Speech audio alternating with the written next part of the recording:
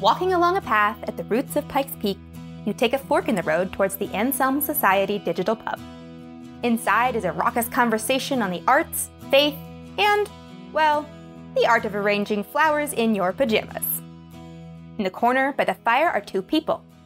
One of them is arguing that, with more than a little self-doubt, that there is no such thing as spending too much money on flowers.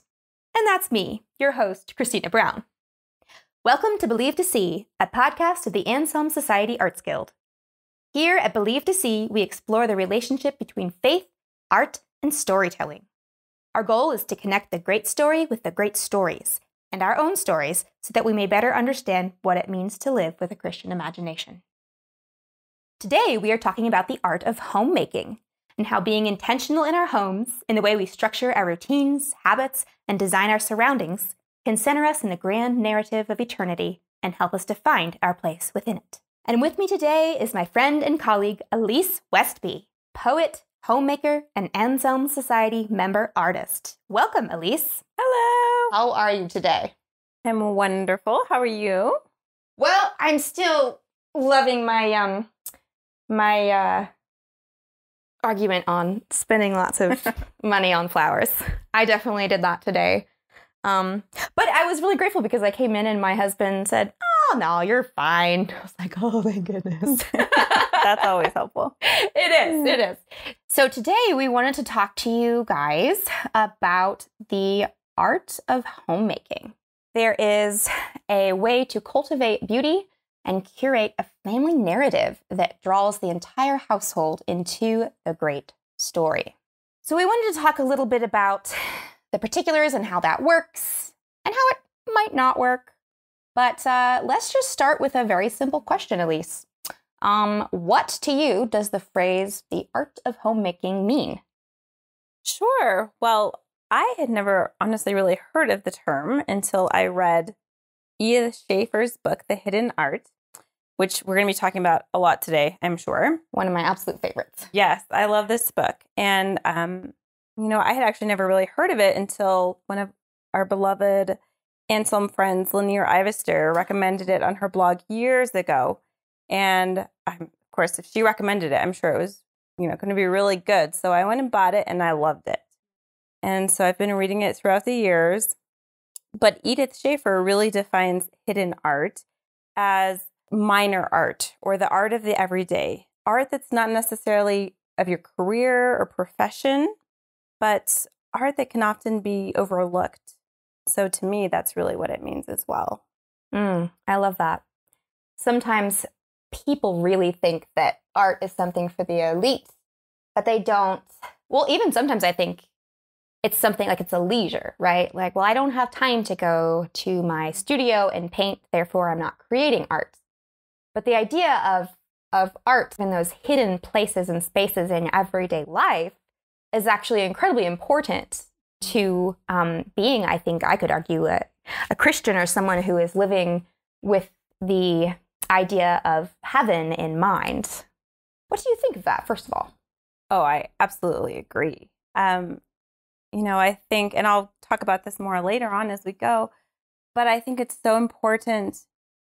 It's so easy, especially as believers, to kind of overlook the opportunity of the everyday, to grow resentful even or disappointed in the everyday. But we have all these chances, all these moments throughout our days where we really can cultivate beauty and where we can share that with our own heart, with the heart of our family, with the heart of just people who are passing through our lives, coming to our homes, visiting, that sort of thing. So I really think it's the vast majority of our life is made up of these everyday moments. So I think it's really important to recognize that and to take advantage of it. I think I would like to speak a little bit into beauty, because you use the word beauty, and of course it's a big word, right? But it can be used many ways inside the home when you're using it as a guide for cultivating a narrative. But when we create the narrative of beauty, it's a story of our Christian life through beauty. It's order and rhythm, and it directs our souls towards God in a more holistic and holy way. And I've really come to experience that myself over the years, for sure. But I really wanted to kind of dig into some ways that you have done that in your home or that you aim to do it. I know you're a mother with some small children and husband. And I know sometimes it can be different to do it with children or with spouses or by yourself. But I want to hear about your specific experience at the moment. What is it like for you, Elyce Westby, to cultivate a narrative of beauty in your home? Wow, that's a good question. With four children, our home is never tranquil. It's always loud and there's a lot going on, a lot of activity. But I really want to create in our home a place that's inspiring for them, a place where they are surrounded with beauty. To me, like interior design and decor is very important. I want them to almost feel like they're living in a dream. And I know that's like very idealistic thing to say, but I want them to see beautiful art around them and hear beautiful music. I have books all over, beautiful books that they're welcome to look at and to read, to eat meals that not only bring us together, but they enjoy and they're delicious. All of those things. And I think of the word too, I was thinking about this earlier, the word shelter. Like it's kind of got a negative connotation when someone says like, oh, you're sheltering your kids. But if you actually think of the word shelter, it's simply a safe place. And I want to create that for my children, a safe place, a place where time perhaps passes a little bit slower, a tucked away sort of secret garden place. And I think of it too as even a harbor where we go out of into the world and then we come back. And where even others who are visiting, maybe, they can come and tuck into our harbor for an evening and feel encouraged, feel inspired by beauty or the conversation. I love that you say tuck into our harbor. Yes, that's lovely. I love it. And even chiefly, like I want the Lord to feel that our home is a resting place where he can abide. So there's a lot of different ways you can cultivate that beauty or that inspiration. But I think that's something really important.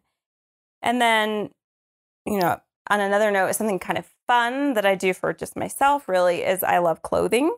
And so in this, moment in time when I do have 4 children, I can't necessarily go and write for hours a day like I would like to. But I really take delight in finding outfits that I enjoy, that I appreciate, and putting together cool outfits that I can wear, even if I'm at home. Or I will be honest, though, some days I wear my pajamas or like yoga pants far into the day. Just to arrange flowers, Yeah.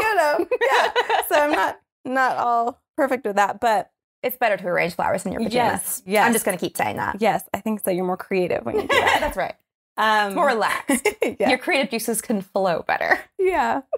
But I love clothing too. So that's kind of, every day you get a new palette or a new easel. I don't know. That's not the right word. I'm not a painter. A new canvas. Canvas, yes. I'm not a painter. You get a new canvas that you can decorate that day. Or cover up if blemishes are involved. Put on a muumuu. So I love that too. That's kind of what I think about. Oh, that's so fun. No, I love that. I want to go back to that point where you said, because it really pulled at my imagination, when you said you want your children to feel like they're living in a dream. Like, can you tug on that a little bit more? Because I have a lot of thoughts. I've had similar sorts of conceptions, and I really do think that dreams have a negative connotation as well. Kind of like you said, the word shelter. But I think the Christian life is nothing without dreams. I think if we can't dream, if we can't look towards something or long for something that's coming, and something as Christians we believe and have faith is coming, like we don't really have anything to live for. Like if you really go down that path, right, and say dreams aren't allowed, right, or they're silly, or where does that really take you if you go all the way back? So yeah, tell me a little bit more about like that phrase when you said that. Sure. Well, I think of it in the sense that, I do want my children to feel like they live in beautiful surroundings. And this, I often think about, this is our one life. Of course, we're eternal creatures. Sure. But I won't get into that theologically. But this is our life. We're alive right now. This is our one time to live. Today is our day. And I really want to take advantage of it and not just watch beautiful movies or read beautiful stories and, I wish, my life looked like that, or I had this beautiful English cottage, or I wish I had, this beautiful flower garden like Christina has. But I'm working on it. It's a work in progress. But no, why not now? Why not now? Why not use my beautiful china today? And if it breaks, I'll go to the Goodwill and I'll buy another one and it's fine. But why not use it now? And why not wear my pretty dress today? And my kid might spit up on it, but it's okay. So kind of that idea of valuing today and giving dignity to myself and to my children, to us as people, that we're worth having a beautiful life even now. And we can live in that dream way right now. We don't have to wait for someday or just have it be a longing that we never actually put action. Right. No, there's so much value to that. Ways in which when we live our lives, we think, well, someday, or when I save enough money, I will do X, or when I have a big enough house, I will have people over for dinner, or when I'm not living in a studio apartment, I will have a garden party or something. And it's so easy to make those excuses for ourselves. And in a way, they are excuses. I mean, they're longings, right? But they're also somewhat excuses, right? Yeah. We kind of want to, not necessarily excuses in the bad way, but excuses in the sense that, well, I just can't. And so I think when we kind of open up our eyes to see, like you said, that yes, we are living in the here and now, and though we do have a temporary life here, we are, like you said, eternal beings, and that is incredibly worth unpacking. And I know you said, we wouldn't do it here, and it's true. We probably shouldn't do it here. But yeah, I think there is that idea that, right, if we are eternal, we are cultivating our gifts here on earth to take with us into the holy city, right, someday. And that involves learning how to cultivate beauty, to be aesthetically conscious, to be aware that feasting is a good thing, right? And not just something that we do on holidays. We can feast to celebrate anything. Well, and I think part of it too is we have to overcome a bit of fear.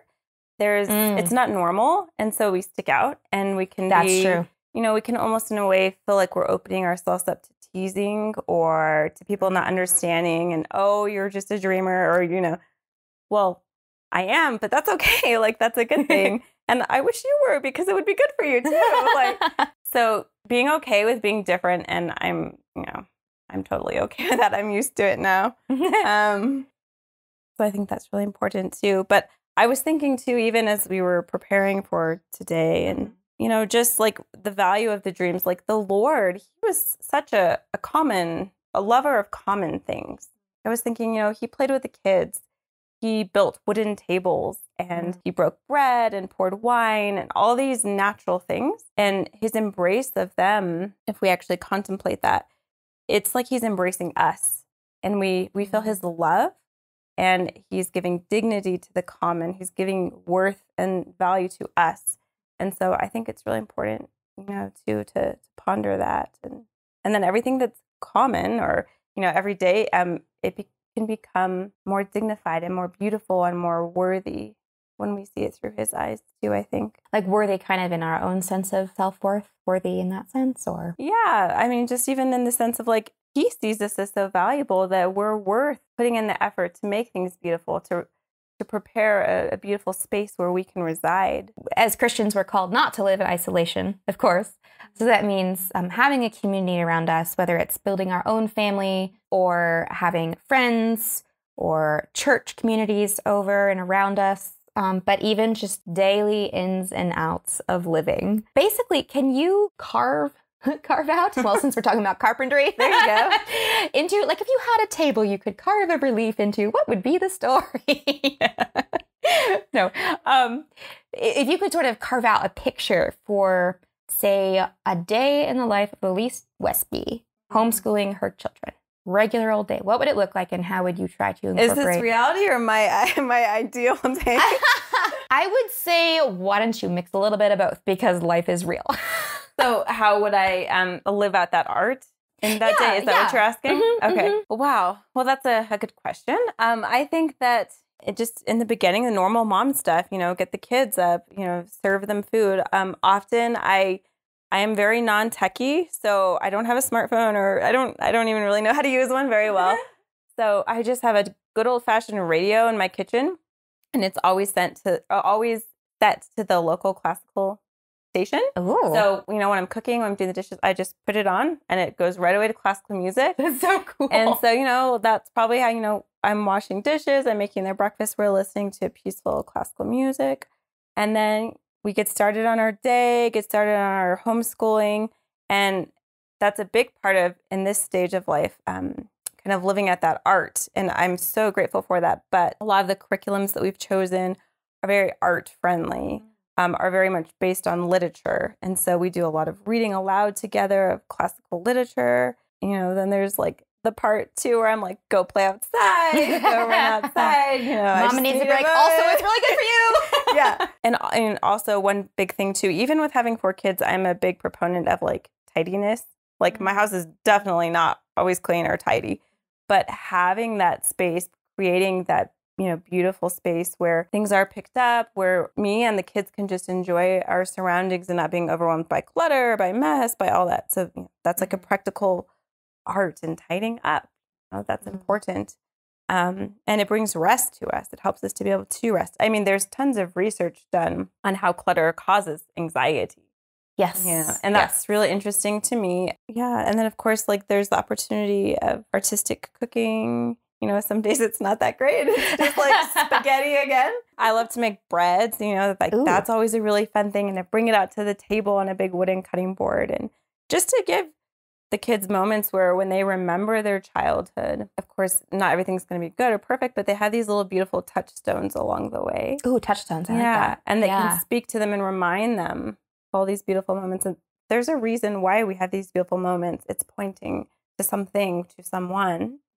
Do you find yourself talking to them kind of about why you do what you do? Or is it more like, I just kind of want to imprint this on them and then as they grow, maybe talk a little bit more? Or is it something you say, why do we do this, children? We do this because we're looking to God and looking into his face, basically. Not his face, but... That is such a good idea. I actually don't do that, and I should do that. Because otherwise they're probably like, wow, our mom's just neurotic and always plays classical music. And they have nightmares of classical music. Hopefully not. No, I think that's... picture monsters like Vivaldi narrating like a dragon chasing a child. No more. No, that's a great idea, though. I should do that. I should, explain to them why, or even, preparing and presenting to them a beautiful loaf of bread. Oh, do you know who the bread of life is? Look at this beautiful loaf of bread. I should be more intentional about that. Well, yeah, I mean, it's not that I, wanted to have any kind of oh, you should do this. But it's funny because there is so much about, for me, it's always a balance with my children between showing versus telling. Mm-hmm. And I think there's a delicate balance to that in life in general. And I think, if I were to venture to be bold and say, I think our Lord kind of does that too, right? He gave us the word, he gave us scripture, especially Revelation, but he also gave us general revelation. He gave us his image in each other, right? We look at each other's faces and we see God, right? We see each other's behaviors, each other's hearts and our inclinations. If we were to just say, nope, and you can only look at scripture for where you find who you are and your story and your place in the world, I think it would mislead us completely. I think it would completely not only miss the mark of the purpose of life, but we would lose entirely the vision of first of all, where we came from, but also where we're going in particular. The balance of showing versus telling, I find that to be really powerful. So I was just kind of wondering what it looked like in your home. No, I think that's really important. And I think even looking back on some of my own story, just times where I've struggled with mental health things. And there were times where it was hard to read the Bible. And so having those moments where, the Lord would minister to me through a beautiful song or a sunset or things like that. So having that whole, gamut of beauty that's speaking to us and telling us about him is really important for children too. Mm-hmm. Yeah. And I never want to be the mom that, is always a Bible thumper, right, but yet my children live in a sterile environment where there's no beauty, there's no inspiration. And I'm always just go read your Bible, right. I want it to be a thing of delight and love. And yeah, no, I'm with you on that. And I think we're lucky now that we're kind of living in a time where we're learning more about the brain and how it works. And we're learning that the brain does respond to stimuli, right? Mm-hmm. Whether it's a voice or a touch or a color, a texture. And so we do see in science itself, you could say, God did kind of weave, to use that common word, like weave all of that through the texture of creation. Right. In fact, we were removing a stump today, like I told you, like earlier in our yard. And it's really cool because I think I read somewhere, I think it may have been Andrew Peterson, but I will not misquote. Yeah. But I had read from some gardener that when you actually put your fingernails in the soil, there is some kind of like chemical reaction that kind of stimulates the serotonin in our brains. Yeah, the grounding thing. I've heard of people talk about that. It's crazy. And so people used to just think like, oh, well, that's just symbolic. But like, wait a second. Yeah. You're like starting to discover that like chemicals are actually kind of transferred. So anyway, all that to say, I really do think that there is so much that's being shown to us as opposed to telling visuals and textures and things like that to narrate part of who we are, not just because our personalities are different, but because God is huge and he encompasses all of us, right? All of our personalities and all of nature and changing of tides and seasons and all that stuff. Well, and it kind of is like that old debate of like the secular versus sacred, you know? But like, I love that debate in terms of like, I love winning it. I know, right? But it's just like, no, God, you know, he's the God of everything and everything can be sacred. Everything, you know, when lived for him and towards him, you know, it can be holy. But I love that. Yeah. Yeah, no, I do too. So let's talk about, I want to talk a little bit about people, because we talked a lot about like you and I and our children and how we kind of want to teach them and incorporate that with the way they grow up. But what about people who are either guests in your home or people who live alone and the only reason they would do any kind of aesthetics or homemaking that's more than practical, right, is just basically for their own pleasure? And I know Edith Schaefer in her book talked a lot about that, which I just love. My favorite part, actually, maybe you were going to say this, so I'll let you talk first because I know this is one of your favorite parts in her book too. So, but yeah, so Edith Schaefer really believed like all that, and I totally love what she said. So, can you talk just a little bit about what you see in that? Well, it's just like what you were saying in one of her chapters in Hidden Arts. It's her chapter, appropriately enough, about floral arranging or floral arrangements. Did she say that we should do it in our pajamas? Yes. Good. She did. Good. There's the authority. And slippers. No, but and pearls. Yes. Always pearls. Always pearls. Always. But she talks about like how necessary it is that the person who is alone and living alone is very necessary and crucial for them to still create that atmosphere of beauty. She talks about how there's a neglected aloneness or there's a cared for aloneness.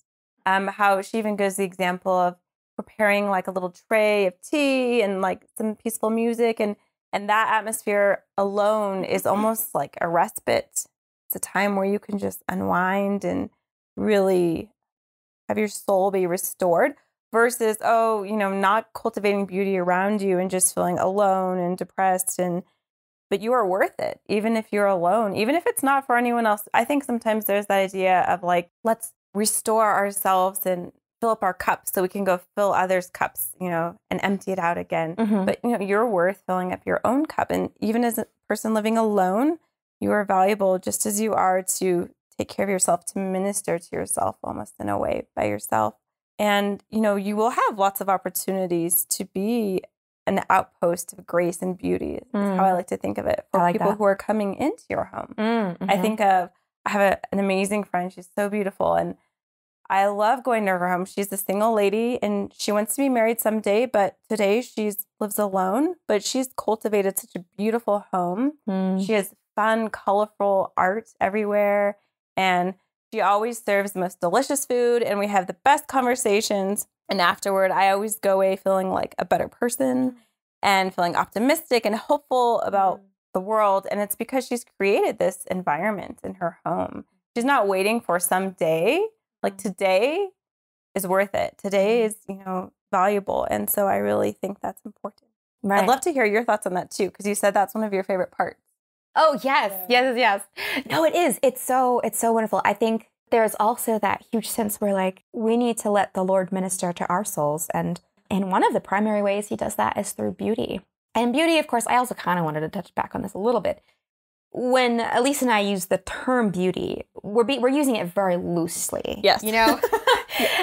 There's like a whole range of theological studies on beauty. Even when I'm writing about it, like I will often be like, oh, is there another word? Like I just, so it encompasses an entire range of things and feelings and perspectives on what is lovely and what is wholesome, as far as edifying to your soul in particular, right?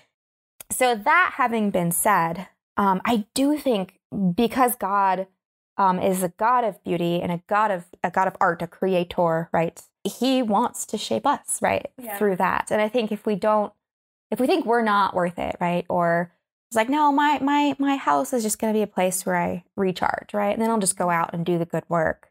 I think in some ways you're not allowing the Lord to say, "Come to me and rest, ye who are weary, heavy laden."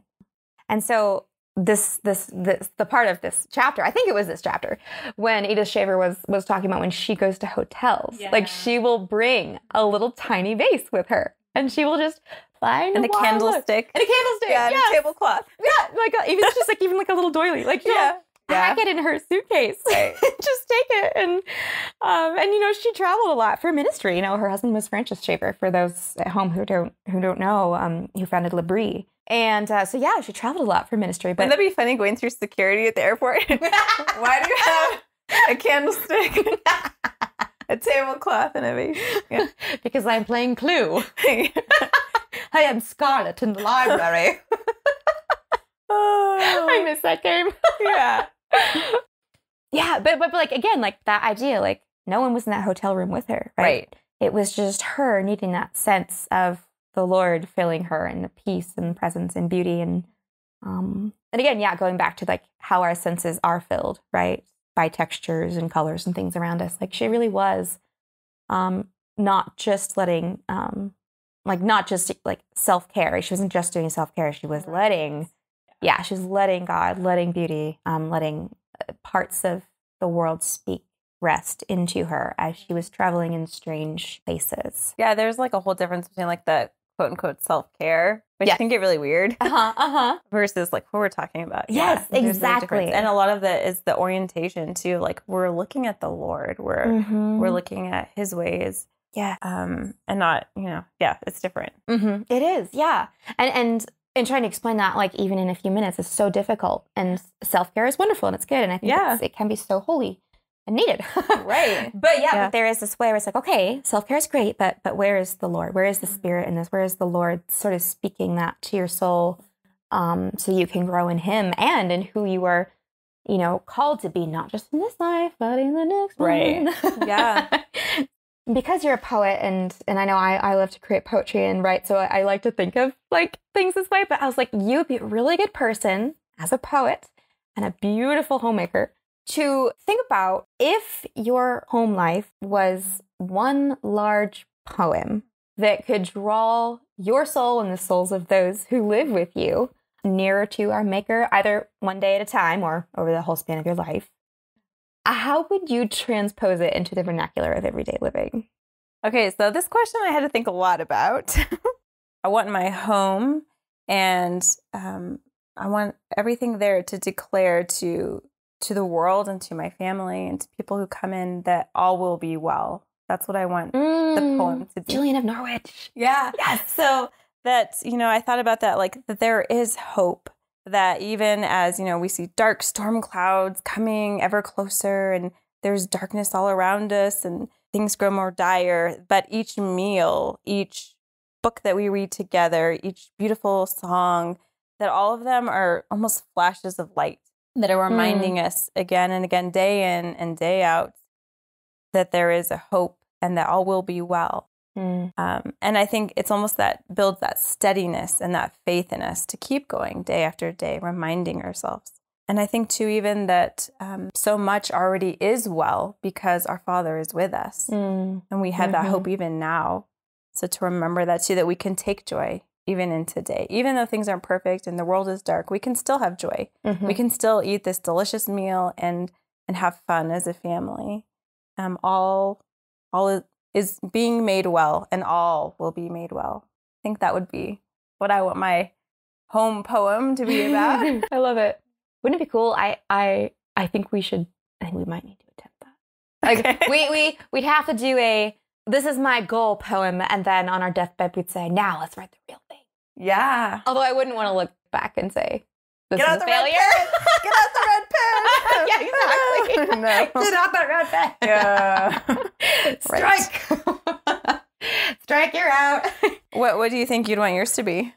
That's a good question. There's certainly a point, I think, where I like to think of sonnets. Sonnets are like one of my very favorite, poetic forms, because they do, like, they start and then they have this beautiful sort of body of narrative, and then they have sort of like this little moment of angst, right? But there's a problem, right? And how are we going to solve it? Or is it going to be solved? Or maybe never. And then there's a turning point, right? And so I really love sonnets in the sense that, first of all, they're bite-sized, right? So you can actually, even for the non-poet lovers, like, they can just be like, okay, I can read, whatever it is, like 10 lines. Yeah. But was it 10? No, it's 14. 14. Oh my goodness. That's okay. It's been a long day of digging up a stump. Digging up stumps. Yeah. Buying too many flowers. 14 lines. I've got this. So I think it's interesting because there are so many, I've noticed this recently, but there are so many uses of the word turn in scripture, like turn to me. You can also, sort of think of that as the word come if you want to be extra, but turn from this, turn from that, turn your eyes to the Lord. And I think there is that notion where life gets really, really hard, and it gets hard to be consistent and to be faithful and to keep acting as though there's something beautiful even when you can't see it or find it. And of course, that's in parenting. Sometimes you have no choice, right? Yeah. You're like, well, gotta feed you, right. But I gotta clothe you. But yeah, and so I think there's that act of faithfulness that sometimes just has to be, and we have to turn intentionally towards that hope. Yeah. But then even the turn, and of course, so many sonnets were written over the ages, so it's not necessarily that all sonnets have like a particularly happy ending, but they all good sonnets, I think, in my humble opinion, do have a sense where there is a change, right? There is a change, there is a turn, there is something that alters. Yeah. But it needs the body and the introduction of the sonnet to get there. Like, if you were to just kind of say it, it wouldn't be nearly as rich as if you had read the rest of it. So, like, if I were to die and just proclaim, I'm a Christian and I'm happy I'm going to see God, right? The people who know me and hopefully, right, would have seen my life played out and lived to that end would actually want to go with me, right? Right. Yeah. Oh, cool. Yeah, I want to go too. So yeah, I guess that's kind of the sonnet that really drew me into that. But that's kind of, I was like, we should just write one. That'd be fun. That'd be fun. Pay attention. Show notes, everyone. It's coming. Yes. It is coming. For a future pub night. Future pub night. Oh boy. Pressure. Is there, I know we're wrapping up, but we have a few more minutes, and I'd just love to, I don't know, just share some examples or ideas of times in your past and mine, if I can think of any. I didn't yet, but where there was just a really hard moment. You had mentioned some mental struggles, but just times where we didn't want to engage, right? We didn't want to make something beautiful, but not just like something beautiful. Like, we didn't even want to eat something that was good for us, right? Right. Like, we're just like, I'm done with myself. I'm done with life. Nothing matters. Yeah. Where are some ways that we could encourage our listeners to fight back against that, and not just in the sense of like, you have to be better than that, pull yourself up by your bootstraps, because that's not what we're talking about. Like, that is, well, personally, that is almost never what I'm talking about. Right. That's a phrase I'm not a huge fan of. Same here. Yeah. Exactly. So yeah, what are some things, like, just ways that listeners could really be gentle with themselves and love themselves and say, you know what? Maybe I could do that. Yeah, I mean, I think for me, like, and for anyone in that boat, just to really think of like the Lord wants to nourish them, that they are worth being nourished. And because you said maybe not wanting to eat something that's good for you. Right. But there's all sorts of nourishment. You know, there's that nourishment of what we actually eat, but even just like their soul being nourished and their spirit being nourished and being gentle with themselves and really knowing that the Lord is gentle with them. Like you said, like telling your children, like, this is bread, like the Lord is the bread of life. Yeah. And so, you know, like I had talked about earlier, like one big thing I want in my home is time to feel slower. And when you are in those moments where you just don't have the motivation or the ability to keep going, it's okay just to take a moment. You know, for me, sometimes that's putting on some of my favorite, you know, soundtracks from movies I like and just letting that, close my eyes and just let it roll over me. My husband loves that too. Yeah. And, you know, just let that, it's very healing, I think. I've been doing a little bit of reading too about like neurological things and like in your brain and stuff like that. Yes. And how there's those moments where you are unwinding and where you're almost letting your mind wander and daydream, how that's so important for your brain health. And it's okay. So sometimes when I'm like, I just can't, you know, some of my particular struggles are with OCD and just, I cannot think anymore. I cannot have any more thoughts. My brain is done. Well, okay, that's fine. Just go sit in a room. Or my favorite thing to do, since I have 4 kids, I like to go to a park near my house that I always go to and just listen to my music and do that for an hour. You know. Do you let the kids play while you listen? Well, my husband's babysitting, I should say. Okay. No, I live at home. He watches them. I go. Nice. So I think to encourage other people, like maybe your thing's not music, but whatever it could be, like it's okay just to be gentle with yourself, to find those things that do allow you just to wander and to let go. And sometimes it's that act of trusting the Lord. Like I haven't quite figured it out. I haven't figured it all out, Lord. And I don't even know what the next step is, but I'm just going to trust you. And I'm going to take this moment and just sit in this moment and be nourished and you know, do practical things too, taking care of yourself, you know, drinking your water and trying to sleep. Like sleep is a huge thing. I know. I wish it wasn't. I know. Yeah, I know. I have the bad habit of staying up really late reading novels, and then I pay for it in the morning, and that's so bad. I know. So bad. And you are nourishing yourself with story, but my kids still wake me up early. You know. Exactly. But yeah, so I think that would be an encouragement I have. You know, whatever someone's particular kind of restorative thing that they love, music or art, or it's okay to enjoy that and to let it kind of bring healing to you. Yeah. Yeah, I like that. Yeah, for me, I think I love the word quietude, first of all, because it's beautiful. Yes, I love to write, and I love wordplay. Yeah. But I just... Is that actually a word? It is. I love that. Quietude. Yeah, I know. Great. Isn't that great? Yeah. I know. But I think I do. I'm so much a doer, and I don't like to be still. I do love creating. I like making beauty and getting tasks done, mostly because I feel good about myself. But there is such a grace to solitude, a grace in a growing, and a quietude. But I think they're like the spirit speaks in colors and shades and songs and textures and quiet. And it's so hard to still those voices just as humans. We live in a very, very turbulent age as far as stimuli, right? It's loud. It's loud. So loud, yeah. Loud and fast-paced. But I think, honestly, there's always been a temptation in the human soul to ignore that place, right? That could heal us because it's frightening or it's a pause. And we don't really know what's going to happen to us in that pause, right? I even know people who reject beauty and things that are beautiful because they just there's a well of pain that just comes up. And I think there's just something there. And I think there's a reason for that.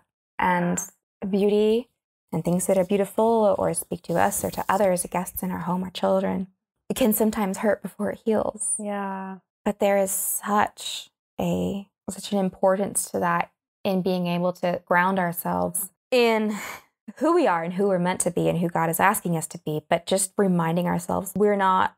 And I'm also thinking mental health here with you, like, right? Yeah. We're not floating in this, or even like an OCD, I have OCD too, like just caught in this constant questions and turmoil and turbulence and, obsessiveness, really. You're right. We're not stuck we are grounded, but in we're not glued. Does that make sense? Yeah. And I think too, like a huge piece too, which I should have mentioned first, but is the scripture. Like even just going back to those verses that are, you know, the Matthew 11, like come to me. I think it's Matthew 11, that come to me, all you who are weary. Turn, like, come. Yeah. Yes, So like just, it's like, okay, Lord, I'm just going to park on this one verse and just rest, you know, like finding those scriptures. Yes. Super encouraging too, and life-giving and restores our soul. And turning them into breath prayers. I love those. Yeah.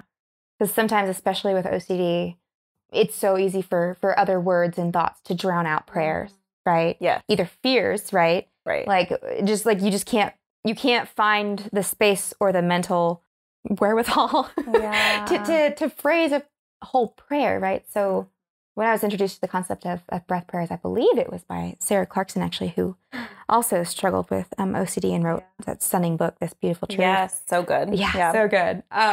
But yeah, like the idea that you just take 3 or 4 words of scripture or just a request or even a praise sometimes and just repeat it over and over again, like you are good, Lord, or be with me, Lord, or come to me, Lord, or turn my heart, Lord. You know, just like that, like, or Christ have mercy, you know, Lord have mercy, Christ have mercy. Yeah, just those little things can really help those moments. And as we bring this around to close our episode, I really just want to talk just a tiny bit more, just kind of wrap up the idea of why the sense of home and homemaking and art and beauty in that context is so important for every single Christian, child, adult, single person, married person, neither. I don't even know what that looks like. Why is this important to us, right? How does this, again, using the word grounded, but how does this ground us? How does this place us as a character, right, in God's story? We are a part of a story. We're a character. Where are we, and how does creating and making and carving out a space of goodness and beauty and rest in our homes help us to understand who we are as Christians and children of the Lord, who started us in a garden and is bringing us into a city, into an ultimate home resting place? Yeah, that's good. No, I do think that's important. And it is like our homes and our lives there. It's a picture. It's almost, you know, that shadow of what will be. And so I do think it is important. It's declaring to the world, it's declaring to our families, to ourselves, this great story that we are a part of. You know, and it is that that shadow, that's the best word that comes to mind of what will be. Yeah, I think of C.S. Lewis' Shadowlands, almost like a reflection, and yet not, because it's imperfect, right? So you can almost think of it like ripples on a pond, right? It's like, well, I can't really see my reflection, right? But I know there's something gorgeous up there. You know, I see like images of the Milky Way, right? Like there's a glow on the lake or whatever, and then I look up and I see the stars and the Milky Way, and looking down, I just see this like sparkly shimmer, and it's moving and mystical. And yeah, when we look back someday, our home life might be like, oh, what a cute dollhouse, like, you know, but it was still, you know, we were aiming that way. That's really good. And, you know, so then, and really just too, like that it's that sacramental thing too. Like every meal that we make, I love in the book, Edith talks about so many things we didn't even touch on. Like, she talked about sketching and family drama, like little plays that you can write, and all these different sorts of things. Now, every single one of those quote unquote natural and normal and everyday ordinary things, it can be a sacramental thing that's pointing us to something, to that great story, reminding us that we are part of that great story. It's so lovely that we get to do that. I know, it's a huge gift. I think that's the other thing, is it is a huge gift to be able to do that, and doing it is not just serving others, but it's serving ourselves, because it's eternity entering into time. You know, it's part of who God is, being allowed to, and by say allowed, I mean like we are giving him space to display his glory and his beauty and his peace, and for us and for those around us. And I love that, because I think sometimes we think that it's just us, and someday we'll be with the sacred, right? And it's like, well, No, because like the sacred breaks into the secular and eternity breaks into time, right? And so I think cultivating a home is a huge part of what allows that to break into the mundane. Yeah. And it brings so much joy here and now. It does. Making outfits and breaking teacups. Going to Goodwill. Yes, and flower arranging. Flower yes, arranging. yes. Pajamas and pearls and slippers. Yes. And retail therapy. Goodwill, we broke a teacup. Oh, well. Time to go buy another one. Yeah. Doggone it. Love it. Well, this has been awesome. Thank you so much, Elyce. Thank you. It's been so fun. But things are winding down at the Anselm Digital Pub. The fire is down to embers, and the customers are trundling home. We have polished off our final glasses. Cognac, Earl Grey, all kinds of delicious things. Once again, Believe to See is a podcast of the Anselm Society Arts Guild. To find out more about the Anselm Society, please visit us at anselmsociety.org. And while you're at it, please rate and review the show on iTunes, Spotify, or wherever you get your podcasts. Thank you for joining us, and we'll see you again next time.